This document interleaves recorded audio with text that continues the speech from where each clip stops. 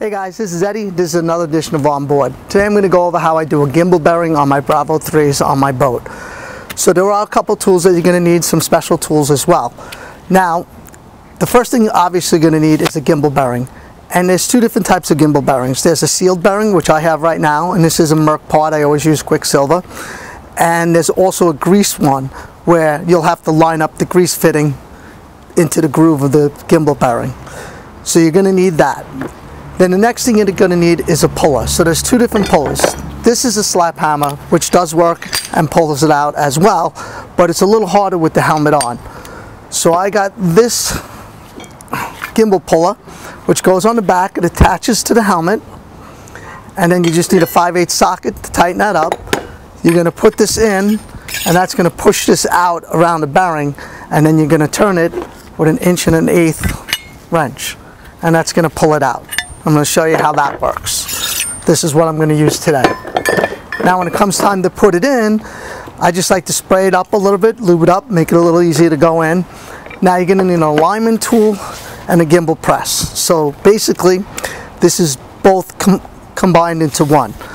So I got this on Amazon. You do have to drill the hole. It was a little difficult. I did bring it to a press to get it done, and I have a little seal, the O-ring from the drive shaft, that I use to mark it and make it. I'll show you how to do that. And this will align it and press it in too as well. So you're going to need a hammer. So if this hammer is not big enough, you may need a bigger one. I usually start with this, so I make sure that the bearing is even, and then I bang it all the way in. So now I do have a grease gun. I am going to put some grease back in the boot and everything when I'm done with it. And around it, it doesn't have a grease fitting, so it doesn't go in the bearing, but I'm going to try and do it as careful as possible. Alright, so let's go to the back of the boat and let's get this job accomplished. So I'm going to show you how this works. So I took the O-ring from the drive shaft, I slipped it over here, and now I'm going to put this on here like this, and now that's going to tell me where I'm going to drill this hole. So what I would do is put it inside, push it straight in. Now I'm making sure that my shaft is all lined up and everything, and when I pull it out, it's going to tell me where the hole's got to be, and then you're going to have to drill the hole. Now that's not an easy hole to drill, so you're going to have to really get a press or bring it to a machine shop and get it done. It was very hard for me to do, and the bit broke in there, and I had to take it to a machine shop. Tighten this in there, so it's an Allen key, and just make it tight. Okay, that's not what we need right now. So what we're going to do is we're going to set up the press to take it out. So this is going to go right inside, just like that. And it's just going to go over these bolts and around the gear oil full. Okay guys, I have the press in, and I'm just putting the bolts on. I just snug them. They really don't do anything because the pressure's against the helmet. But what's important is to try to make this as straight as possible. So I use this screwdriver, flat screwdriver, to make it the angle as straight as possible. And then I'm going to take the plunger piece, put that in there like that, and then I'm going to tighten this so it pushes against the helmet and starts pulling the bearing out.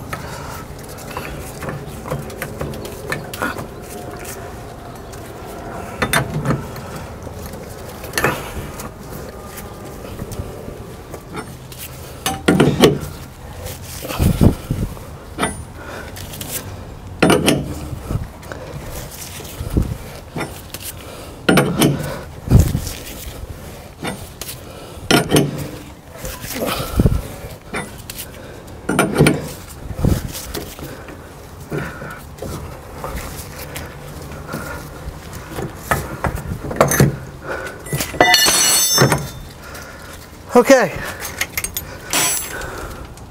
guys, I just I'm gonna need a beer. Pop the bearing out. You can see how that was a little bit of work, and there is the old gimbal.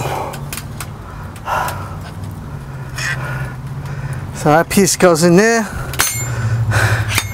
and you got to get that out. So we'll pull this plunger out, and then here's what I'm talking about. So let's zoom into here. You see right there? Got that? See that right there?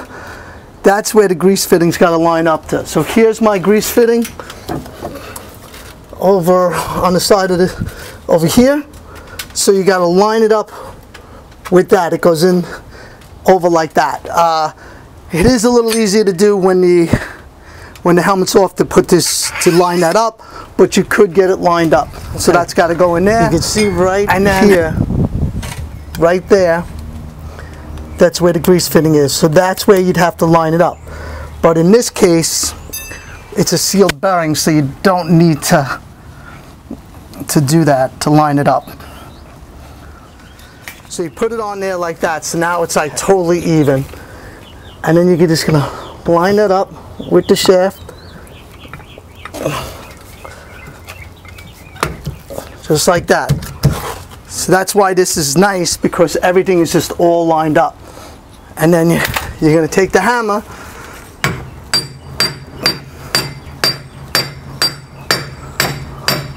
and I'm just going to take a quick look to make sure that it's going in right.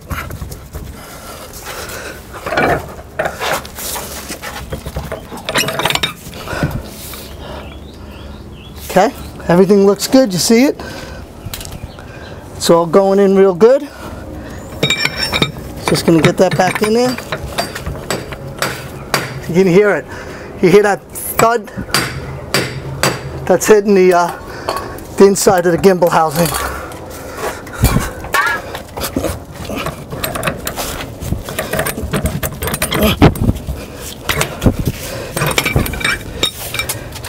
And that's it. It is in. So the bearings are all the way in. Just making sure everything's all good. It sounded nice. You can see it. Everything's pretty much lined up, which is good. I'm just going to check that one more time.